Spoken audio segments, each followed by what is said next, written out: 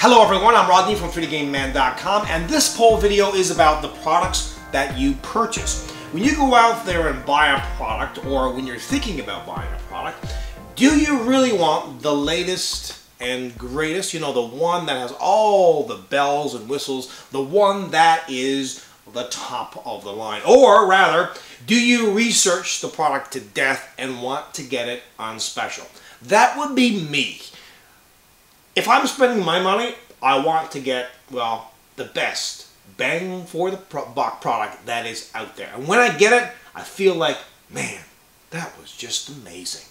Because when you spend a lot of money on a product and, you know, maybe you're not using half the features, you discover after you spend all your money, you kind of feel like you've been raped, and then your friend, you know, a month later gets the product half price.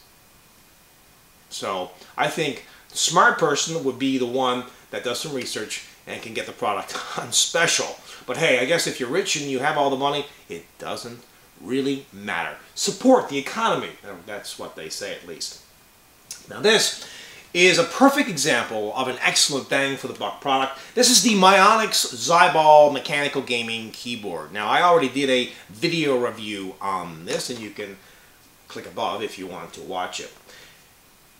It's basically a compact keyboard that has all the features most gamers would want. Like, for example, black Cherry MX switches, nice steel plate running through it, really adds some weight to it.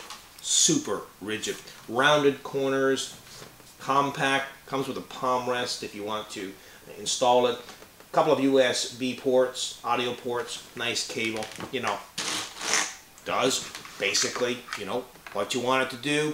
No software, you know, no macro functionality, no fancy backlight options, that kind of stuff. But really, at the end of the day, do you need it?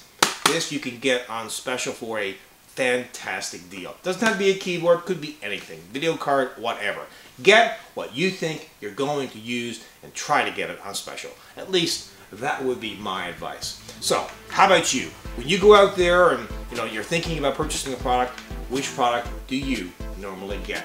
I'll link you up above, and you can check that out on 3dgameman.com. Remember, if you like my videos, subscribe to the channel, and of course, like them. Until next time,